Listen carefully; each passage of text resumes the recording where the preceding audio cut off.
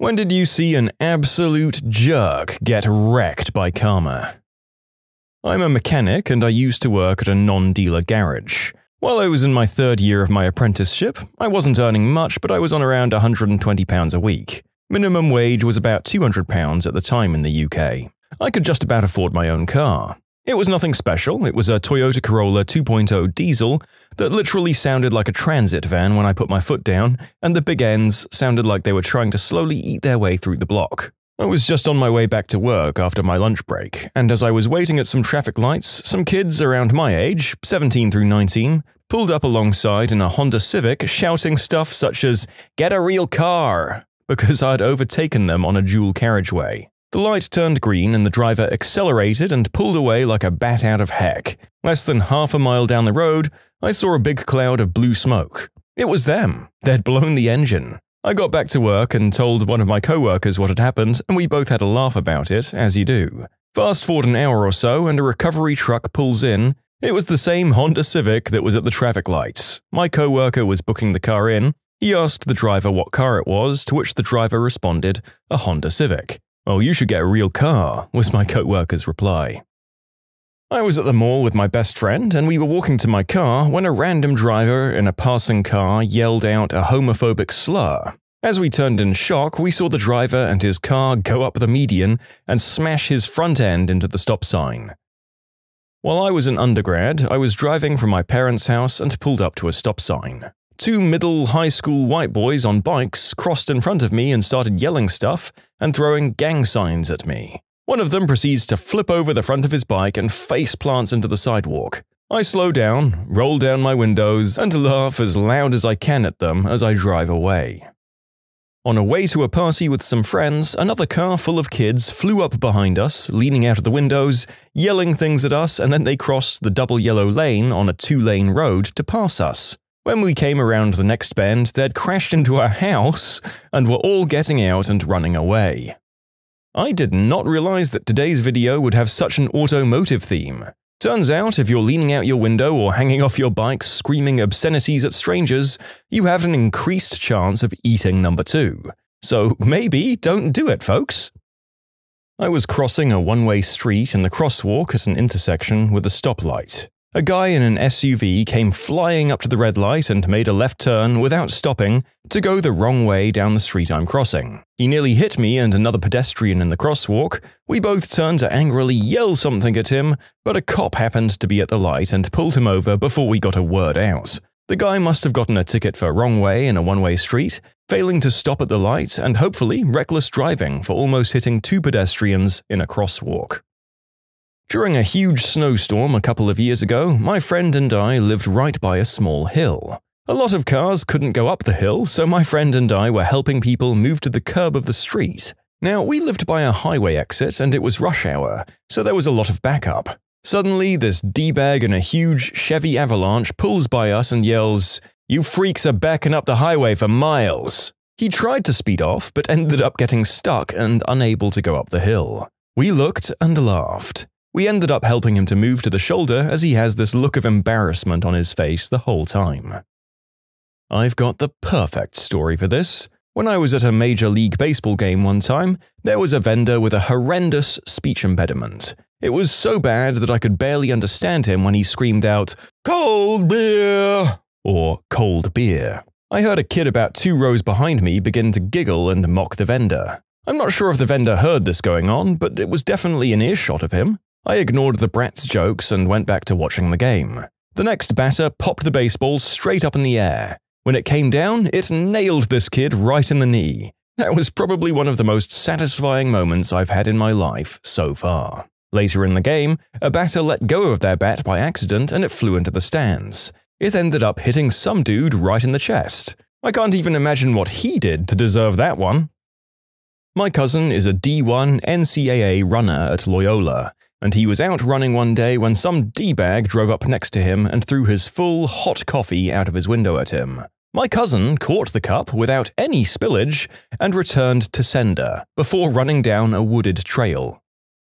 I'll try to make this story as uncomplicated as possible. I work at a restaurant and we often use Groupon to promote. As part of the Groupon rules, only one Groupon may be used per table. People constantly try to break this rule and often try any tactic to try to get us to accept multiple Groupons at once. So this one time, a group of 5 comes in with 3 Groupons. They asked the hostess if they could use them. She said no. They asked me, and I said the same thing. So they order the cheapest bottle of wine at the table. I go to get it, but unfortunately we didn't have it. I went back, let them know, and one of the customers went, "Well, since you didn't have the bottle we wanted, you should let us use our Groupons." I think it's a joke and I give a mild laugh. The guy puts his offended face on and goes, "Oh no, I'm serious. Please bring your manager." My manager comes, listens to the gentleman, and then tells him he can't accept his Groupon, but he can give him a discount on a pitcher of sangria, which is the next cheapest option for a big table, and a 10% discount on their whole check. I bring the sangria, and they don't like it. They send it back. They decide to order another bottle of wine. Again, it's the next cheapest option on the drinks menu. I get the bottle to the table, I open the bottle, and they taste it. The guy at the head of the table goes, I don't know. Do you guys have this by the glass?" Yes, sir, we do. I think we'll do that. Just bring us 3 glasses and we'll share it." Throughout the rest of the meal, they were increasingly demanding, rude, and just obnoxiously needy. No request came with a please or thank you. I'm a professional and I just tough it out, smile it out, and I do my best to get them out as quickly as possible. So when it's time to pay, I bring the check with the 10% already taken off. They ask me about the Groupon, and I respond with, "No problem. Do you have it on paper or on your phone?" "It's in the phone." As soon as I put it down on the table to redeem it and write all the tables, poof, the phone runs out of battery. As they scramble, curse, and realize they won't be able to use any of their Groupons, not a single care in this world could take the look of a satisfied working girl off my face. This lady I saw was in such a hurry to leave the parking lot, she decided to forego the queue and instead hazard the hilly median. Her car got stuck. Everyone was pointing and laughing. Having her car towed, needless to say, took longer than if she had just bloody waited, and she was pictured in the newspaper to boot. I had a woman tailgating me, even though I was going about 5 miles over the speed limit. It was a curvy road with no passing lane. We finally got to a spot with a passing lane and she blew by me, laying on the horn, easily going 20 miles over the speed limit. About 10 miles down the road, she got pulled over by a state trooper. Where she got pulled over, the speed limit went from 55 to 35. I saw the trooper at the gas station later and thanked him. He said she was so rude he wrote the ticket for 40 over, which is a much bigger fine. Most officers here cut you a break and only write it for 5 over, which cuts the fine in half usually. This one guy pulled up beside my mother and flipped her off, calling her a B-word. The light turned green and he accelerated like a bat out of heck, only to get absolutely T-boned. My friend threw his straw wrapper on the ground. 2 seconds later, he dropped his whole soda and spilled it all over the grass. Environmental karma right there. Sadly, I don't think that this would have encouraged your friend to pick up the rubbish from the straw and the rest of his drink. Oh well, at least he got screwed. Okay, I used to be a crystal addict, but I've been clean for about 7 years. Anyway, I'd picked up a guy I kind of knew. He was a crystal cook. We'll say his name was Chris, because it is, but he went by Fruitbat. We went back to my house and chilled for a bit, did some substances, and probably took some stuff apart or cleaned something.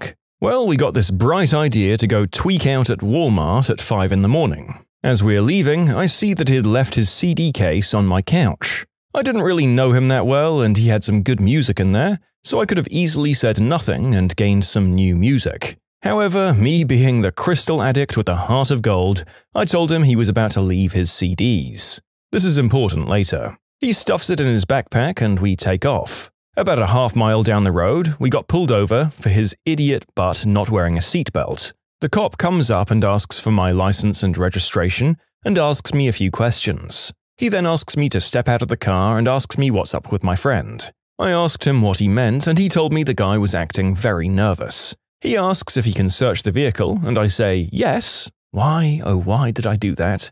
I guess in my head at the time we'd just polished off the last of the substances that we had. Part of the way through searching my car, he comes back and asks me if there's anything in Fruitbat's backpack before he opens it. I told him I didn't know because it wasn't mine. It belonged to the other guy. The officer then tells me that Fruitbat says it wasn't his. It was in my vehicle and therefore in my possession. He puts it on his hood and starts basically pulling out part of a crystal lab from the backpack. He puts me, and only me, in handcuffs and continues searching through the bag. He then pulls a CD case out of one of the front pockets, looks at it for a moment and says, "What was your name again?" I tell him my name. He sets the CD case on the hood, walks off to talk to the other guy. I look down at the case and on the front it says, "Chris's Book of Bangs." He cuffs the guy and puts him in his car, uncuffs me while lecturing me on associating with undesirables, and lets me go. Throughout the entire ordeal, Fruitbat would not make eye contact with me. He went to prison for intent to manufacture crystal. In short, not stealing some guy's CDs kept me from going to prison for intent to manufacture crystal. You can submit your own stories to be featured here on the channel. The story submission link is in the description below. And if you want to listen to some vibey music in the background, check out easymode, also linked below, and subscribe. We had a fire drill at school, and being rather a large school, we took up the entire street outside. Most cars passing by understood that it would be a few moments, but not this one lady. She got so angry at waiting, she screamed at all of us, backed up her car the entire block going about 40 miles an hour, and hit a pole. One of her mirrors fell off. We all laughed. Another high school story. We were hanging out at the local pizza place after a football game, and some kids from another school showed up and started making trouble. I'm a little hazy on the specifics, but somehow they shattered the glass front door of the restaurant and then fled. The cops were called, and as they were questioning people about the incident, those kids for some reason doubled back, lost control of their car, drove off the road and got the car stuck on top of a small boulder in front of the strip mall. The cops very casually strolled over and cuffed them. Mine happened just last night. A guy at my poker table refused to take his friend back to Atlanta, which was about 2 hours away, where the guy's wife and child were being hospitalized after a car wreck. He said he'd just paid for a beer that hadn't come yet, and the game was really good. His friend was freaking out, understandably. The next hand, I flopped the best possible hand, straight to the queen, and he flopped the second best possible hand. I took all of his money, about $320. The table was trying to hold back their laughter. I tossed the guy $5 for the beer and told him to drive safe. My neighbor many years ago was taunting me and my friends during my birthday party, like he was being a severe jerk, calling us names, yelling at my mum, and then my mum called my dad, and my dad came over and ripped him a new butt. The kid called the cops for, quote, verbal assault from my dad, but it turns out the cops just got the kid in trouble because they found beer in his car. I almost cried at mine, it was so awesome. I was driving one day down a 2-lane road trying to get back to home after work. It was 5 o'clock traffic and it was bad. I mean like once a month, really crappy traffic. It was a 4-lane, 40-mile-per-hour road with a raised median in the middle. There were cars backed up for about 2 miles going at 3 miles per hour towards the traffic-liberating intersection. It took me about 40 minutes to get to the end, and I was in the right-hand lane. Suddenly, I see out of my left-hand mirror an absolute idiot in his D-bag truck that's jumped out onto the median, he was really far back, and starting to barrel down the grass median at about 20 miles per hour. He's skipped tons of people, and finally when the light turned green and people started moving, he jumped back down off the median and was nearly hit by 2 people. By this time, he was parallel with me, so I caught a good glimpse of him. Just a regular old stereotypical D-bag. The light turned red and everyone stops. Suddenly, a guy pulls up next to him and starts honking to get his attention. The D-bag ignores him and turns his radio up.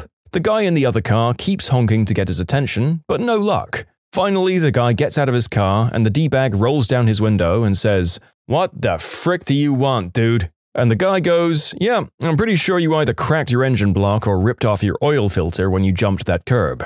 The D-bag just shrugs and says, "So what?" So I look down and I see a ton of oil spilling out the front end of his truck. The light turns green and he starts weaving in and out of traffic and gets so far ahead of me that I can't see him. More traffic and about 5 to 10 minutes down the road, I see him pulled over with white smoke coming out of his car. So as I'm passing him, I give him the good old finger while blasting my horn. It was a good day. As we said, we're having a really strong showing from the automotive crowd today. I guess there are just so many things on the road that can go wrong when you're flaunting the rules that are meant to keep you safe. And this guy so deserved what he got. Good stuff.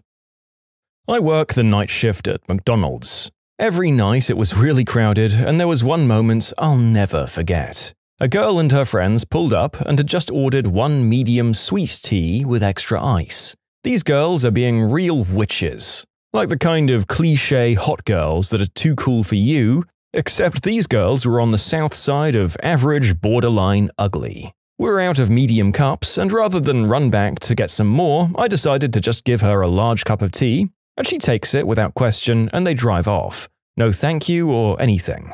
Well, eventually they come back like an hour later. They pull up, the driver girl puts it in park, and the passenger girl who got the tea starts screaming at me about how she ordered a medium extra ice, why did I get her a large, etc, etc. All this time I'm just thinking, well then don't drink it all, sheesh. She keeps screaming until it finishes with her saying, F you, and then she throws the full sweet tea at me. Except she misses. Badly. She was in the passenger seat, and when she threw it, it hit the top of the car door frame, and the whole cup exploded inside the car, covering these ugly witches in a wet, sticky mess. It gets better. The driver, who hasn't said a word this whole time, shrieks in fury now that she's soaked and floors it. Except she didn't take it out of park, so they sit there, engine howling for a good 3 seconds, before she pushes the stick into drive while she's flooring it. There are ugly clanks and not good-sounding noises coming from the car,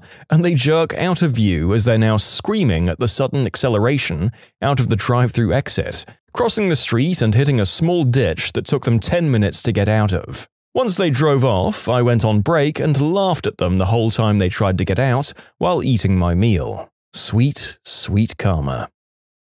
My brother and I were in the backyard throwing one of those foam 3-pronged boomerangs. It was fairly new and we were learning how to use it. The boomerang had hard plastic edges that whistled or something if you threw it just right. My brother and I played for a while and eventually he said something like, "Wow, you suck at throwing this." He turns around to go do something and I threw the boomerang as hard as I can, up and to the right. When it hits its peak, a huge gust of wind takes the thing and launches it 70+ feet across the yard, hitting my brother in the side of the head, hitting his ear and dropping him to the ground, crying.